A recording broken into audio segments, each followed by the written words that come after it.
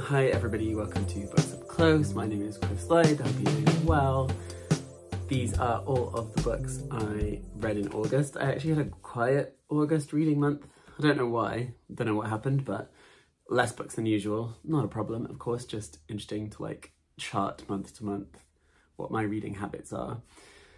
So one of the books I read is another little check of my reading intentions for this year. I wanted to read 2 Victorian novels, if you remember that video. If you haven't seen it, go watch it. I'll link it at the end or down below or somewhere. You can find it easily. And I already read The Mayor of Casterbridge by Thomas Hardy, and I do want to read another Hardy if I can by the end of the year, but maybe I won't. But this time I read Hard Times by Charles Dickens. I'd not read this one before. At university, I did a Victorians course. This is a little side point, and it was across the year, so it was like 20 weeks. We read a lot of books, a lot of long books too. I could never put these on a reading list now. They're just way too long. We read Bleak House, which is like 1,000 pages. We read Middlemarch, we read Return of the Native, we read The Moonstone, we read Villette, we read In Memoriam, there was something else that was also quite long. There's at least 6 chunky 400-page plus books. Not quite sure how we did it. I'm not even sure if I read every page of all of the things. I don't think. It was just too intense alongside all the other modules. But anyway, Bleak House was my kind of first Dickens, and then moved into there to like the Christmas books, which I've been reading every year for the past couple of years, which have been really lovely during the festive season. And then I read Great Expectations a couple of years ago. Loved that. And now I've turned to Hard Times. It's one of his shorter books. It's actually like under 300 pages, and it's set in the north rather than in London, which is quite interesting, which is why I wanted to read it. And it's set in a place called Coketown. So this is like a made-up name, I'm assuming. I don't think there's a Coketown. But he went to Lancashire just before writing this, to Preston, I think. And Dickens is, you know, he's always doing this in London, right? He's writing about the city and industrialisation and how that's kind of reshaping people in a kind of negative way. And he goes up north and he sees this kind of rapid industrialisation and he wants to write a book about it. So again, like most of Dickens' stuff, it's quite moralistic in tone. It's quite heavy-handed in a lot of places, but like that's his thing, that was his style. That's the kind of readership he was after. This book is like, it's quite quick in that way because it's a shorter book and he's got one main point that he wants to make. And the kind of central character is a guy called Thomas Gradgrind. Again, one of those Dickens names where the name is telling you a lot, right? This kind of grinding work is at the heart of what he wants. He has no time for kind of foolishness, for fancy, for airs, for intellect even. He raises his kids to like never desire things or want things, that they should just, you know, they should work and they should be happy with things and they don't want to think about anything. It's very like capitalism is the way, right? Like is the kind of the early version of capitalism as the revolution is taking off. And obviously that doesn't work for anyone, right? People get mixed up with one another. You've got this cast of characters who all kind of butt up against each other's lives.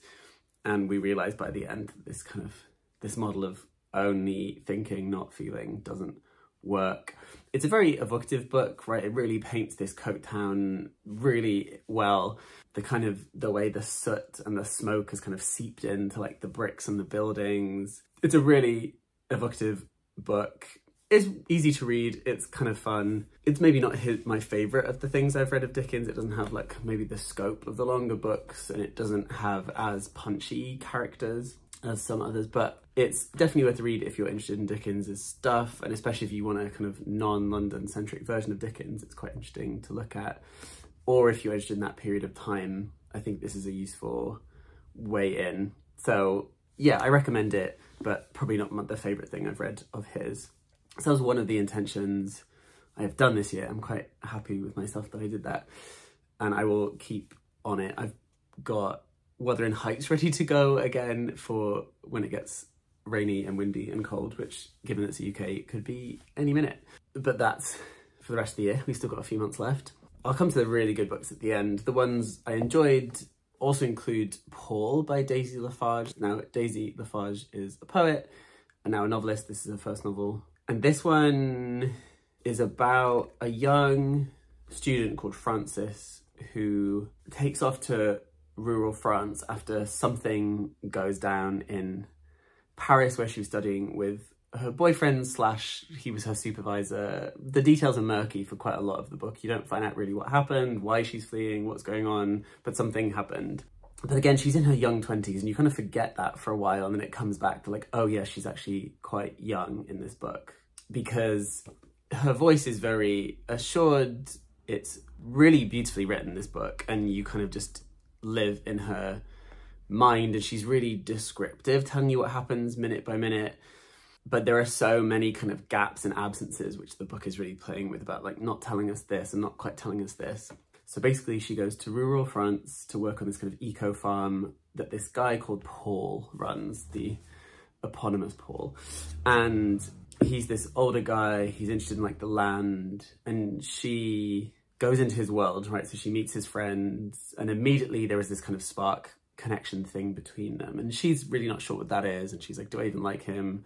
But he is immediately smitten with her. And as the book unfolds, and each chapter is a day of the week, so it's like lundi, mardi, mercredi, so on, she gets more and more entangled in his life. Eventually she goes and works on another farm at some point, because that was always her plan, and then kind of returns, I won't spoil anything, but she kind of returns back to Paul at some point. And it's really beautiful. If anything, like the book is beautiful at describing these rural French landscapes. You really get a sense of place and sensation and atmosphere and food and the weather and all of these things. There's some really beautiful dialogue in it. She's really good at conjuring. Lafarge is really good at conjuring these relationships, these strange new friendships that kind of build over a day or so. What I would say is that I was in it, but I wasn't like fully charging ahead, right? I wasn't like desperate to know what happened next, even though it was tense at places. I was like, where is this going to go?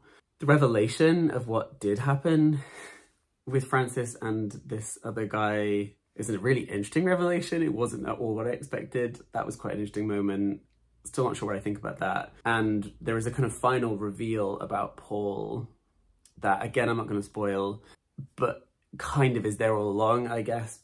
It's a very fascinating ending, but we also kind of find out that the character of Paul is based on another Paul, a real historical artist Paul. Again, I'm not going to say too much about that, but it did make me think of Cusk's recent book that we talked about, as well as The Second Place, which I reviewed a long time ago, in which Cusk is using these kind of real painters in a more kind of contemporary setting and thinking through their work. So that there's an interesting correlation between those two books and what they're doing. So yeah, it's an interesting novel. Did I love it? Probably not, but I was fascinated by it. I don't think I'll reread it, but there was enough interest in there to kind of get me to the end and left me with lots of questions. So I guess that's a win in some kind of way, right? But yeah, that was Paul by Daisy Lafarge. Let me know if you've read it. I'd be interested to hear your thoughts. The other interesting book that I'd read, and I've been reading this very slowly, I started it a very long time ago, is called Disorganization and Sex by Jameson Webster. I love the cover for one thing. And I heard her on, I don't know, the Lab Radio Hour podcast, I think, probably, talking about this book. And basically it's a collection of essays by her about sexuality. She's a psychoanalyst, I should say. She's a psychoanalyst writer, and these are all books about the kind of disorganizing power of sex and sex writ large as kind of sexuality and all of our internal drives and so on. And as you start reading it, the kind of essays are very different. But when you get to the end, if you look at the notes, like they were published in a wide variety of places for this. Some like academic, very academic journals, some kind of like public facing things. So it accounts for the differences in the essays. And I guess that could be either a positive or a negative, depending on how you feel about these kinds of books, that some of them feel in such a different register from the one before that it's quite hard to move from one to the next, which is why I left space in between them, basically, and it took me a while to get there. Some of them are really fascinating. Some of them are written in a very high style that I found some parts difficult. I'm like, I don't know this obscure Freud essay, so I kind of need more of a way in. But some of them are very engaging, quick, even funny. She has turns of phrase that I really like. She's not the kind of Adam Phillips style of psychoanalytic thinker. We've talked about him before on these videos, where he's really writing in a kind of philosophical tradition almost, or kind of literary criticism tradition, where he's thinking very carefully about his sentences and kind of weighing up all these alternatives within the clauses. This is way more kind of pithy, almost aphoristic, quite just like very beautiful sentences, but very cryptic at the same time, and you kind of have to read them a few times. But yeah, there's some really interesting stuff in here. There's a great essay called End Your Analysis, which is like really thinking through about what psychoanalysis is and what it's for. And it's written by a psychoanalyst, so that's interesting in of itself. There's stuff about dreams, the death drive, loneliness, all kinds of things in here that if you are interested in psychoanalysis, if you're interested in gender and sexuality and all of those things, you will find something in here of interest to you, I'm sure. But if you're not interested in psychoanalysis, you probably wouldn't love this book. You might not get much from this book because it's quite in the weeds in places about kind of psychoanalytic history, about certain case studies, about certain trajectories of like Freudian, Lacanian thought and so on. So yeah, I wouldn't recommend it to just any old person who's interested in reading about sexuality. But if you're in that mode, go for it. I think you might find it fun. I also read some other nonfiction.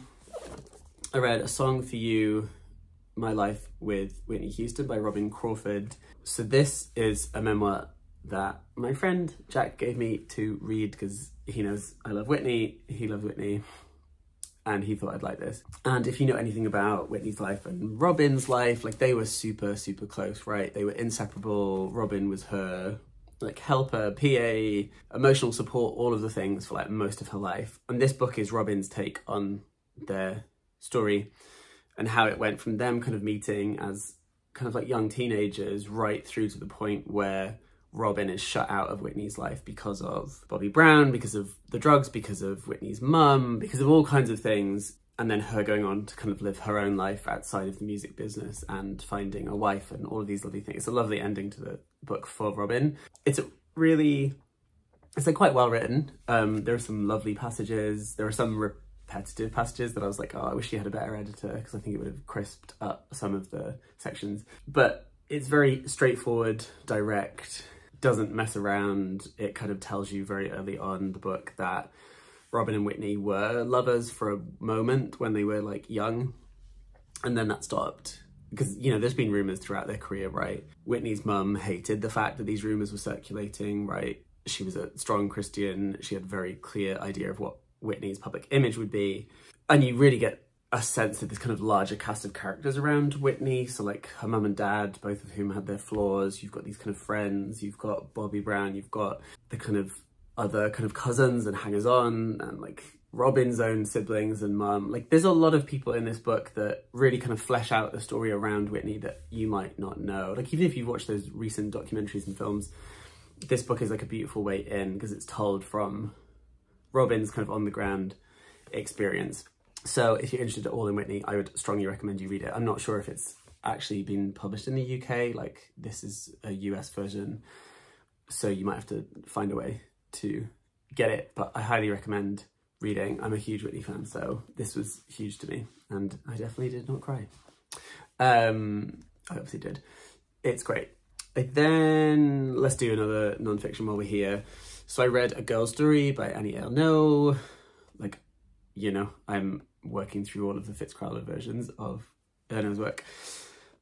I've got one more actually to read called Happening. I'm not sure how I missed that. I don't have it in the little Ernaux section here on the shelf.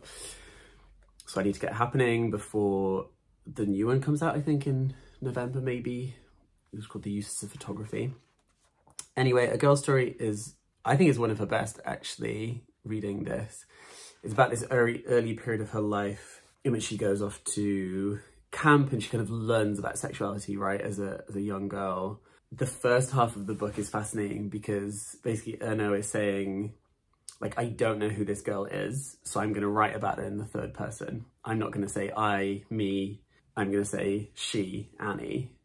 And that on its own is already a wonderful move for someone who is so interested in the kind of blurry boundaries between memoir and fiction and biography and all of those kind of things, right? I've said this before, that Ernaux is way more playful than I think a lot of maybe critics or like publishers give her credit for. Like this is, in Fitzcarraldo terms, white covers means like non-fiction, it means memoir, it means essay. Whereas so many of her books have kind of tread a really interesting line between what does it mean to retell the past, right? What does it mean to write a memoir, to reconstruct a history that you don't fully remember or you have a strange relationship to or whatever.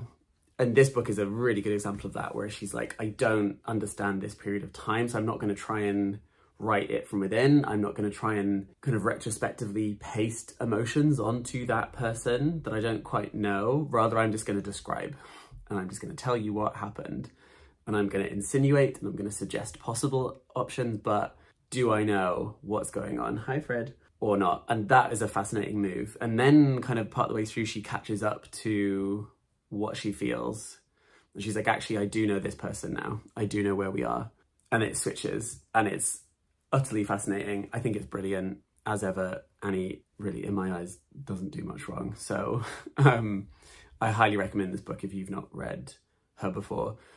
Maybe down the road, I'm going to do a whole video once I've read all of the ones that are available to me, and maybe do a kind of little overview or summary or something. But for now, I highly recommend this one. And finally, the other book that I read this month is, ooh, that was too close, Confessions of the Fox by Geordie Rosenberg. And Freddie is sat right here. He wants to be part of the video. So this book is, I'm reading it for work purposes. And I'd always wanted to read it. It was on my shelf. I hadn't read it. So I was like, okay, now I have to read it. So here's my good opportunity. Rosenberg himself is an academic, and this book plays on lots of kind of academic tropes. So the opening is like this preface where it's like, I've gone into hiding, you don't know where I am, but the manuscript you're about to read is a kind of a real thing, and I verified it, blah, blah, blah. And it follows the story of a guy called Jack Sheppard in 18th century London. So Jack Sheppard was a real figure. He's written about by various other people. There was a kind of maybe biography that floated around that people said was ghostwritten by Daniel Defoe, but like, who knows? As a figure, he appears in lots of other kind of books in the period. But he is this 18th century renowned thief, vagabond kind of figure. In Rosenberg's hands, this story becomes something totally amazing. So the book is fascinating because we're reading this manuscript about Sheppard. It's written in the third person. As we're reading, we then get these footnotes from the academic themselves, Dr. Voth, who, I'm saying they because the gender isn't always clear, and I'll tell you in a minute why this makes some sense. But basically, as the manuscript goes on, these footnotes kind of explain words we might not know, little bits of history, but then the narrator, this academic, starts giving parts of their life, right? So we get their biography is kind of spilling into the footnotes. We understand about their history. We understand that they kind of like are kind of pushed out of the university, that is becoming more bureaucratized and kind of cracking down on any kind of interesting intellectual thought. Those of you that work in a university like me might recognize this, right? But the bureaucratized, institutionalized version of education is kind of seeping into these footnotes as they're editing the manuscript. So it's fascinating because we're getting like two stories for the price of one, really. And as the book unfolds, it's kind of revealed this much larger history, right, of empire, of kind of global networks that we know existed in the 18th century, but maybe aren't always there in the text of that period. But we're really getting a much more fleshed out version of the past, so much so that the academic is like, read this journal article, read this book by Saidiya Hartman or whoever, right, like real academic figures. The big kind of change twist is that Jack Sheppard is a trans man, right, in this storyline, as much as the word trans man or the phrase trans man makes sense in that historical period. But what the academic is doing is kind of showing a different version of the Sheppard history and kind of mining that real life story for kind of traces of deviance in a very kind of like queer sense, right, of non-normativity, of resisting norms of play. And that fits very clearly with the 18th century, right? And especially with 18th century literature, which is so full of bodies and extremity and strangeness and literary play as well, right? The kind of big books of that era, like Defoe is inventing this kind of first-person novel. You've got Laurence Sterne just before it, making a novel where like nothing happens, right? Like you've got real literary experimentation here where the forms that we know now, the novel, for instance, are still fluid and kind of coming into being. So alongside that, we're understanding what identity is, who humans are, right? This is the period where the novel and the individual are kind of coming together, if you like.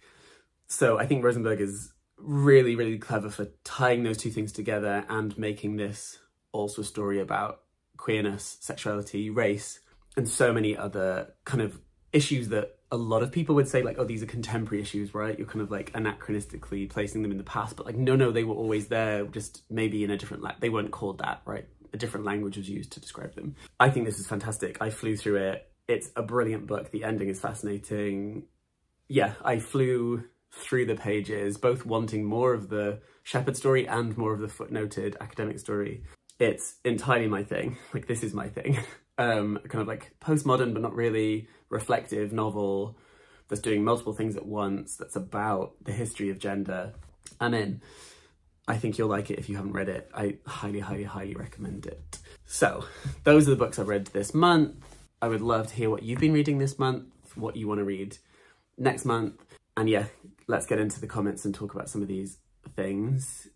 And as ever, please like the video. Please always like the videos. And if you want to go back and like all the other videos, that'd be really helpful. Please subscribe if you haven't already. I know I ask you to do this all the time, but please subscribe, click the bell for notifications, and then share this with people and comment below. So until next month, I'll see you soon. Stay well, stay healthy, look after each other, and keep reading.